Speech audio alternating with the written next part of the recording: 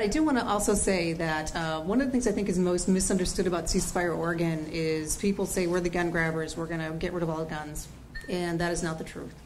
Ceasefire Oregon has always said, or said for as long as I've been involved with it anyway, that we are not opposed to responsible gun ownership. And no, we don't think that assault weapons are responsible gun ownership. But we are not opposed to hunting guns, we're not opposed to, or hunting rifles, let's say, excuse me, to handguns, but we would like to see the assault weapons banned again that were banned in 1994. So we're not opposed to that. So when people say there's two sides of the spectrum, I really consider ourselves in the middle. One side would be, banning all guns, repealing the Second Amendment. That's not what we talk about. That's not what we do. The other would be like the NRA, or something even more extreme than the NRA, which is the Oregon Firearms Federation, whose slogan is Oregon's only no compromise gun lobby. No compromises. Everything they want, their way or the highway. I think that's pretty extreme, so I think we're not.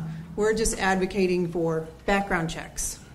We're advocating for, we'll get into reciprocity later, but we're just advocating for sensible gun laws that will help reduce gun violence. So anyway, so let's go from there. Okay.